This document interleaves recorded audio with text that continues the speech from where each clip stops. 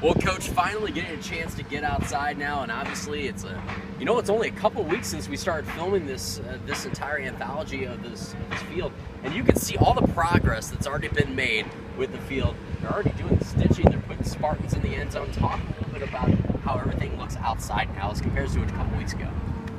Shoot, about a week and a half ago when you and I were out here, it was just a big level gravel area that they were getting ready to put the turf down. The turf was delivered a week ago Monday, so they've really, with weather and stuff, I think there was 1 or 2 days lost due to rain.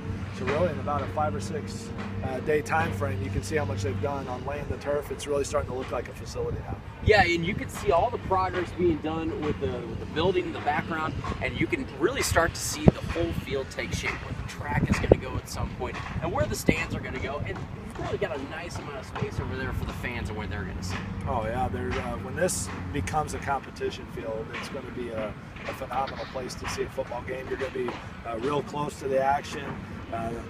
It's going to be very comparable to CBC, but I think you might be a little bit tighter to the field. But it's going to be a beautiful facility when it's all done. It's really starting to be visualized as a new facility. So about 7 to 8 weeks away from this field finally seeing its completion, and what a great facility we've had a chance to show you. We're really thrilled to be able to bring it to you here on the Spartan Digital Network. So for Jason Buryanek, I'm Brad Seigan. Thanks for joining us on this journey, and we will see you come the end of June when we officially open this new practice facility. Thanks a lot.